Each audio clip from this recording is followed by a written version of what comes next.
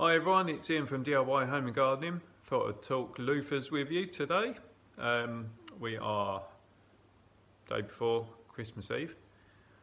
Obviously, perfect time to make a video on loofahs. But yeah, so got given a loofah this year, as hopefully a few of you are aware from the video I did.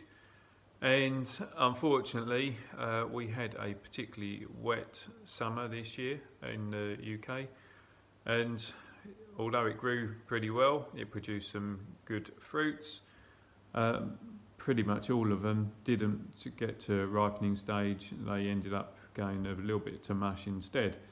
Out of the whole crop, I've ended up with one. So let me turn the camera around and show you. Right, so I have peeled it already. You can see that we got to the stage where, as I say, the ones on the vine were all going a bit to mush, so I got rid of all of those and just kept this one solitary loofah going in the hope that it would get to ripening stage. It got to the pale green stroke, light brown in colour, which was kind of as far as I was going to get with it. Took it off and allowed it to just finish drying indoors. So yeah, peeled the loofah the other day, and just thought I'd quickly show you what the next stage is. So I'll just give it a little squeeze around and try and get any seeds out that are in it. So let's give it a little bang. And these seeds here, actually, I'll show you now, all the ones that are black, they will actually be ripened enough that you'll be able to use those to sow for next season, grow some more plants. So literally just give the thing a squeeze, bit of a bang, and have a little look in there. Can't see any more seeds. Just want to give it a little bang around. Oh, there we are. Last couple coming out.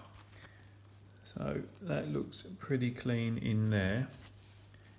And then the next stage is you just want to give it a bit of a wash, because see how this is sort of a slightly green coloration? Well, that's come from sort of these internal fibres, which when you actually peel it, it has a bit of a, leaves it with a bit of a slimy texture. If you imagine, I mean, essentially this is like a gourd or squash, cucumber type family, so it has sort of this slimy covering to it.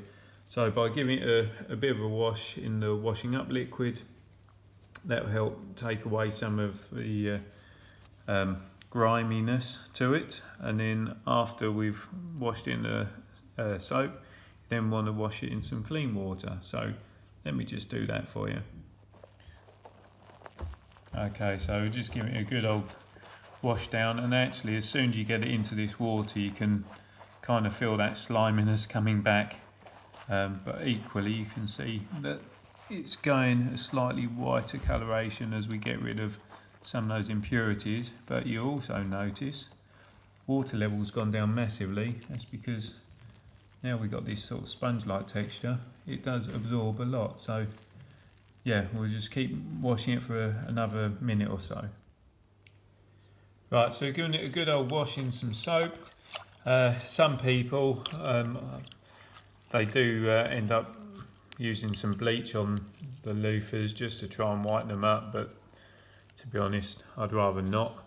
So yeah, having put it through the soapy water, then just in normal water just to clean it down, and that's what you're left with. So you can still see there's a little bit of discoloration, but you know, it's a natural product, so what's wrong with that? And now, yeah, essentially you just want to let it dry. So having done this last year, I just tend to give it a little pat dry, and then after that, so that takes care of the worst of it.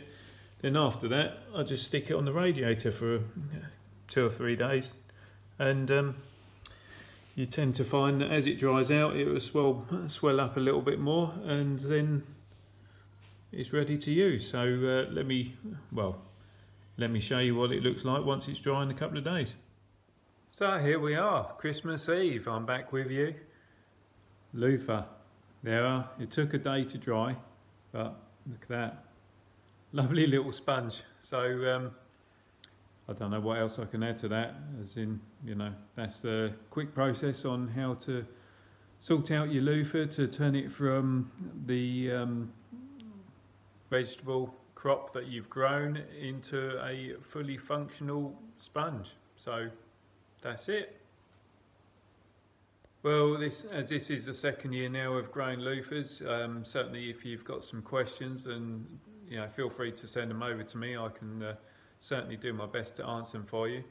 Last year was first year of growing them, not successful on actually producing a crop. This year, well, as it turned out, I got given a plant and we were successful. So yeah, any questions, send them over to me and say I'll do my best to sort of help you out and shed a bit of knowledge that I have on loofahs with you.